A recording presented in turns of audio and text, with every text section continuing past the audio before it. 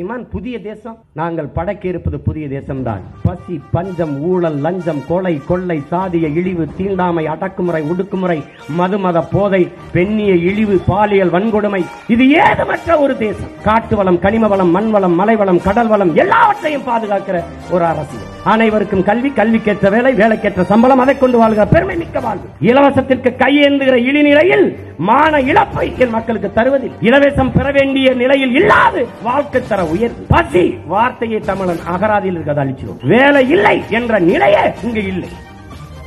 இதெல்லாம் செஞ்சு முடிச்சிருவியா சீமான்ங்கிறாங்க அறிஞர் பெர்னாட் சார். உலகத்தில் எல்லோரும் பெரும்பாலான மக்கள் உலகம் போற போக்கிலேயே போக நினைக்கிறார்கள். ஆனால் யாராவது ஒருவன் தான் உலகத்தை தன் போக்கிலே திருப்ப நினைக்கிறார். தன் போக்கிலே திருப்ப நினைப்பவன் முதலிலே பைத்தியக்காரனாக, எல்லோராலும் வெறுக்கப்படுபவனாக இருக்கிறார். ஆனாலும் பாருங்கள், இந்த உலகம் பெற்றிருக்கிற அத்தனை மாறுதலுக்கும் காரணம் உலகத்தை தன் பக்கம் திருப்ப நினைத்தவர்கள் தான்.